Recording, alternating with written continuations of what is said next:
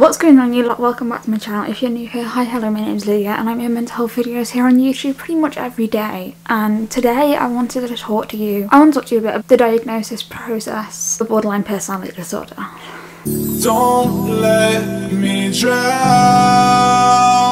Yes, like I said in the intro, I'm filming a video today talking about the diagnosis process for borderline personality disorder. Now, I've talked a bit about my experience before when I got diagnosed with BPD and how that went down. Long story very short, multiple overdoses, A&E, mental health, and then I got diagnosed. The longer is, throughout my life, I've been very unstable. When I say unstable, I mean I could go from raging to crying to laughing to trying to kill myself within a matter of hours. The switches that I experienced were very rapid and intense, and I didn't really understand why. In my childhood, I was never brought up learning about mental health or taught that it was even a thing. I learned all that when I went to school, and I learned about it through friendships and through the internet. Borderline personality disorder's meaning as a diagnosis has changed throughout history. Of course, people get it confused and don't fully understand it, which is why there is so much stigma today. There's so much stigma around this disorder because it's changed. The definition of it has changed. So what is the diagnosis process?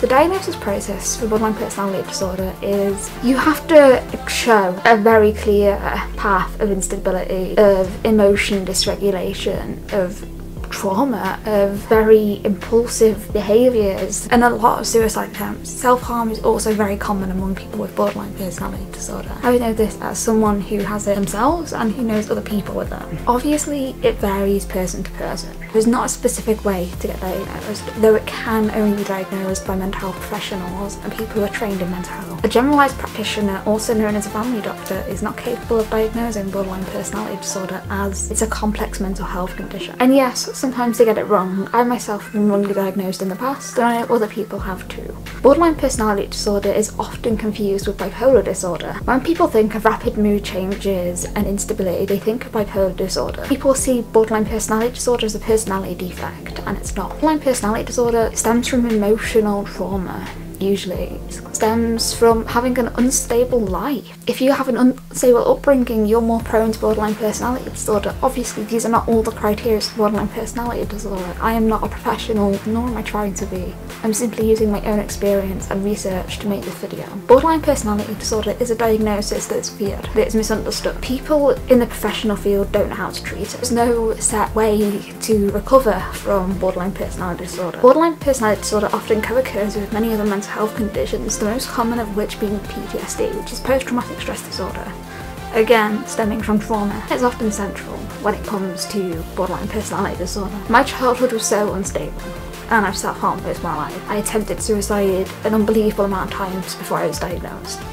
And when I was, I think when you actually read into what borderline personality disorder actually is, it makes more sense. It's not just emotional instability, it's not just suicide attempts, it's deep and it's emotional and it's hard. There's no licensed medication to take for borderline personality disorder. There is a form of therapy that is thought to be one of the best ways of treating this disorder, and that is dialectical behavioural therapy, also known as BPD. We often get called attention seekers. I remember once I was sat in an A&E department, probably for the third time that week after trying to kill myself, and the A&E doctor said, "Why are you trying to get our attention like this?" Truth be told, I wanted to die. And I think that's the big misconception and the most dangerous misconception when it comes to borderline personality disorder. People assume people don't want to actually die. They assume the suicide attempts are just to get attention, and it couldn't be further from the truth. People with BPD have difficulty showing their emotions. It's emotional integration. we slide, our emotions slide between one and another, and our personality type changes from one to another